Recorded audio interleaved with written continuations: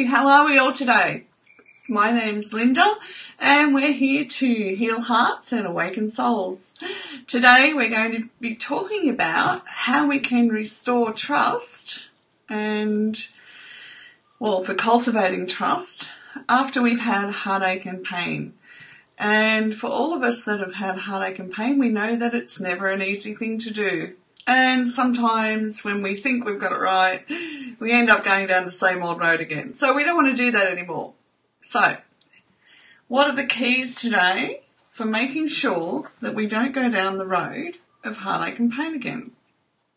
And it takes time, okay? Now, I just want to make sure that we're here. If you're here, hit a like, give me a thumbs up, or give me a heart, send some love, and I'll just pull up our list of keys for today. Okay, so here we have our keys for cultivating trust after heartache and pain. And we've got to be realistic. Sometimes the heartache and pain isn't just about a relationship. It can be around friendships. It can be around any type of relationships, even work relationships. You can feel betrayed. Lots of things can happen in life, okay?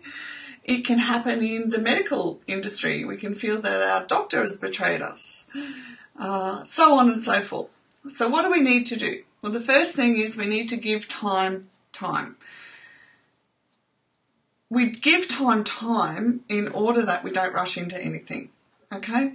So if we apply that to relationships that we're hoping to last a lifetime, we don't want to rush into anything after we've had a heartache and pain, because we need to know firstly that we've healed and that we can develop new skills around trusting again, okay? Because obviously the skills that we've got so far aren't working. Step 2, acknowledge your heartache, okay? One of the things that I've known throughout life is that we ignore that we're in pain and we keep going. It doesn't do us any good, okay, because then we are still making decisions out of the pain that we've been through, even though we've ignored it. Some people say, oh yeah, I've moved on. Have you? You've got to ask the question, have I moved on? Just because I don't think of that person or that situation anymore, have I moved on? Have I healed at a soul level? Is my heart feeling full of life? Or am I still looking for somebody to help me solve these problems? Okay? If we don't ask the questions, we don't ever go into a loving relationship again in a conscious manner. Okay? And the one thing that you definitely want to do if you're going into a full-time relationship is making sure that you're doing it in a conscious manner. Tip 3. We're going to journal for clarity. We're deep people. We feel deeply. The wounds are deep.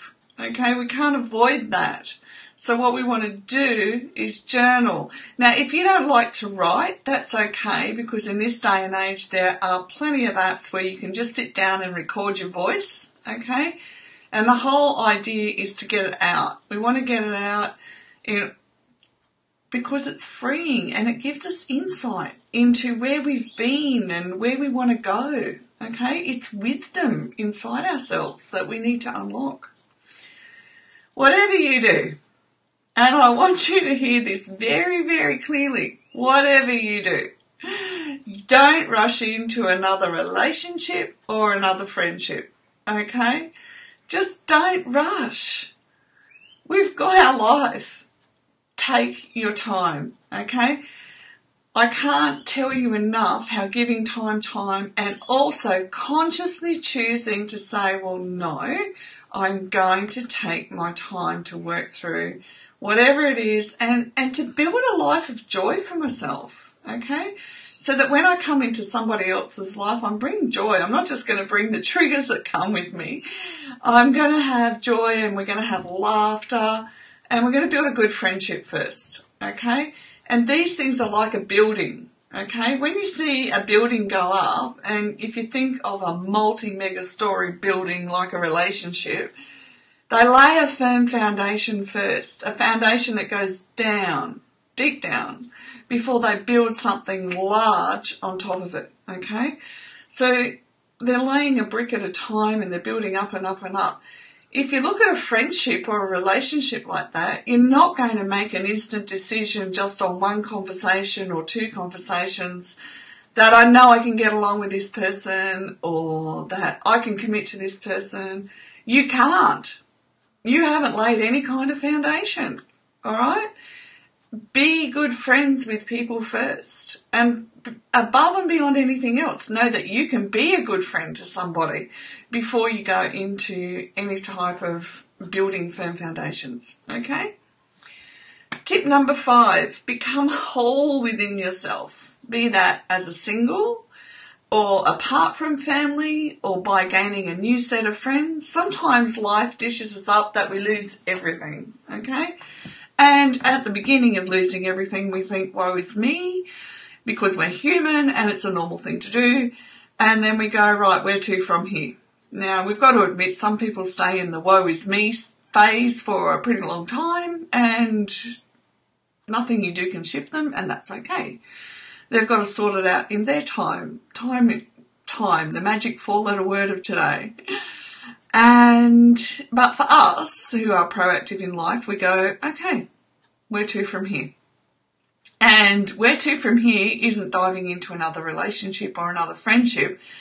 It's regaining a whole heart so that we know that we're giving from a whole heart. Have you seen I think it's a meme that goes around the internet and it basically says, look after yourself first because you can't give from an empty well.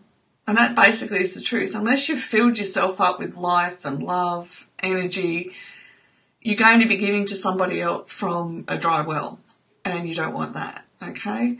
And maybe another question is, how can my well always be full of life and living in abundance, okay? And that aspect will come from a spiritual aspect as well, being able to always have a replenished well. Tip 6, always seek professional health for accountability and maintaining, and my absolute English writing's off there, healthy friendships. So we do need those around us who are going to be honest with us when we're having a relationship or a friendship, a budding friendship, that isn't on par. I'll never forget one time I was talking to a guy on the internet, internet dating stuff and, live streaming, etc., etc. And my kids just turned around and said, Mum, you don't develop pet names that early in a relationship. And I went, you don't?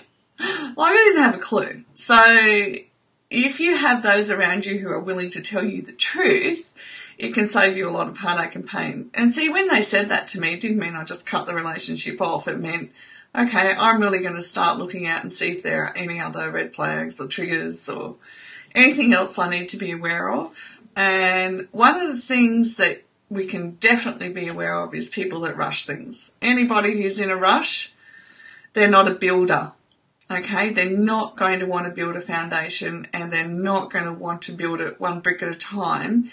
They're going to have no foundation and they're going to have a building that crumples pretty quickly. So we need to build slowly and with a very conscious objective of, sussing each other out. What are they like? What do they show me? And one of the keys I should have put down is people who talk the talk and don't walk the walk, so their actions don't reflect their words, or actually and then further down the track, their actions should speak louder than words. So what they're showing you in their actions will give you a really good key as to their character, okay? So take your time and don't rush anything. And tomorrow I want to look at trust a bit more, about the values around trust that we need to look at and the key ingredients for us rebuilding a trust. So today it was just the surface, and tomorrow we'll go a bit deeper around trust and what needs to happen for us to learn how to consciously choose trust. Okay? Thanks for joining in today. It's been wonderful to have you with me, and I look forward to going over trust tomorrow. Bye for now.